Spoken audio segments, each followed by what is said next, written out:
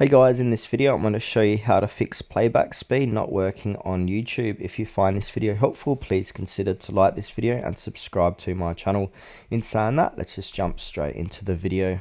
So playback speed on YouTube often stops working when the app or browser runs into a small glitch, usually from outdated cache files, a buggy update, or browser extensions interfering, or the video player not loading correctly.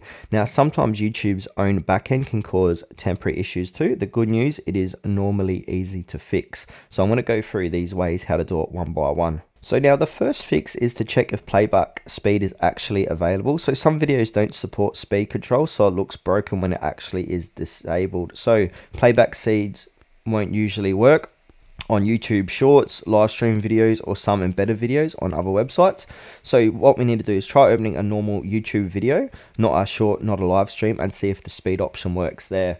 So go ahead and open up a normal video, click on the gear icon, and then if you see your playback speed, if it works on other features, that the video isn't broken, it's just disabled for that type of content. Now the next fix here, so if you're using a browser, we want to go ahead and refresh the page. So click on your keyboard, Control and F5. So this is going to refresh the page. And then we want to go ahead and close the tab and open up YouTube again. And then just try a different video and see if the playback speed menu opens normally. So I'm going to click on this video here. Now I'm going to go ahead and click on the gear icon, and we've got playback speed, so we can change it. Now if it still doesn't work, I'm going to go deeper with other fixes. So next fix is to disable any extensions. So what we need to do is click on the three dots, click onto extensions, and click on manage extensions, and just go ahead and disable all these extensions one by one. Then restart the browser and try YouTube again. If it does work, we need to go ahead and enable your extensions one by one to find out which one could be the culprit.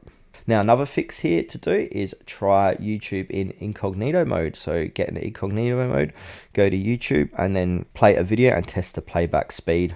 Now another fix we can try is clearing the YouTube cache and cookies. So to do this, click on the three dots, click onto settings, click onto privacy and security, then from here delete browsing data, and just make sure cookies and other site data is checked, cached image and files, and then click delete data.